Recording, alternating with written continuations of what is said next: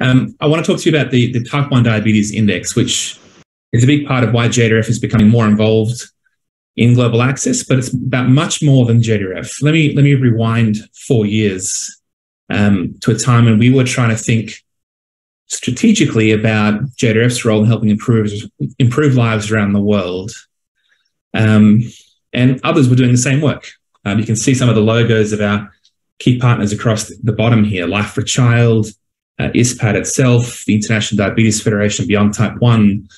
And we couldn't answer some very simple questions. How many people have type 1? How many people will one day need the cure? How well are they living with type 1 today? What will be the impact of, say, 3 more test strips per day?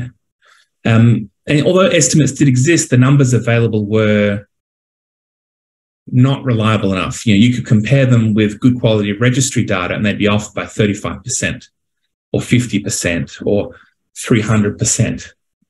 And so right from the start, what we did is we partnered with some really smart people and groups, and you can see the initial partnership here to help build the numbers.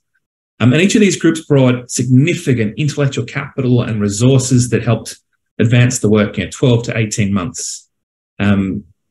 This is a true collaboration of partners to build this index and to try and answer those questions and shine a light for the first time on the global state of type 1 diabetes. Now, that work is now available. The October edition of the Lancet Diabetes and Endocrinology includes a paper that has taken roughly 50 people across 6 continents 3 years to write. We talked to people with type 1, we talked to their doctors and healthcare practitioners. We studied programs and interventions, and we built this new simulation tool that we call the T1D Index. It's now available as a paper. It's available as a website, t1dindex.org.